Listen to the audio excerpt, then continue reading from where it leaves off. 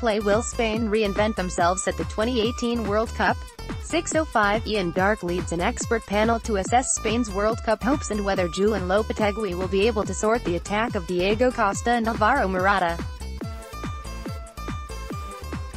6:05 4:42 p.m. BSTThe 2018 World Cup is just over a month away, and all 32 teams are preparing in earnest for their shot at the trophy in Russia.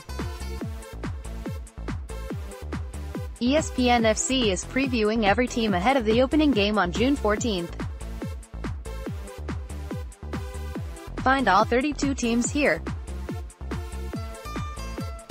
Who the areCaptain, Sergio Ramos manager, Julen Lopetegui nickname, La Roja FIFA rank as of April 12, 2018, 8 how they qualified. Spain sailed through qualifying in Europe's Group G, winning 9 and drawing 1 of their 10 games while scoring 36 goals and conceding just 3.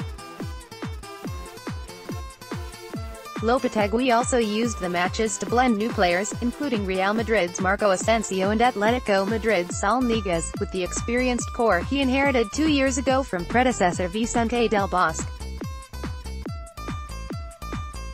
The standout performance was in the clash with Italy in September at the Bernabeu, where Madrid's Isco scored twice in a comprehensive 3-0 victory.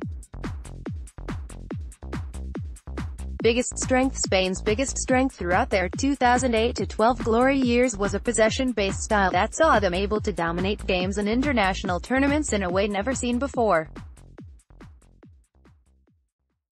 Lopetegui has adopted that style to current conditions, renewing their vigor at pressing to regain the ball immediately when they lose it, but his team's chances of success in Russia will still be determined by whether they can again use possession to wear down opponents. Veteran midfielders Sergio Busquets, Andres Iniesta and David Silva will be key to this approach once more, and their experiences, both positive and negative in previous tournaments, should also be very useful in Russia. Spain's Andres Iniesta, Claudio Villa, Getty Images biggest weakness Spain's biggest problem through more recent disappointments has been an inability to turn all that dominance of territory and possession into goals. Lopetegui's side are almost sure to have the majority of the ball in all their games in Russia, but not to make that advantage count. The ongoing lack of a confirmed first-choice centre-forward remains their biggest issue ahead of the tournament. Diego Costa, Alvaro Morata, Rodrigo Moreno and Iago Aspas have all played as the team's reference point in attack, but all have questions over their suitability for the role. Marco Asensio was also tried as a false nine, something that could be repeated in the summer. Star player now 34, Andres Iniesta remains the leader in the Spain midfield, with Lopetegui trusting him as the successor to former teammate Xavi Hernandez as the team's main string puller. The scorer of the winning goal at the 2010 tournament, Iniesta's ability to control the pace and shape of a game was seen again during a star showing as his club Barcelona won the 2018 Copa del Rey final in April. This is also sure to be a final international tournament for Don Andres, who will likely not play every single minute, but whose influence on and off the pitch will still be huge. Projected see what the local media says. A new team? No, it is still our old one, the one that Luis Aragonés built Vicente Del Bosque maintained for so long and which started to make incredible headway with a few replacement parts.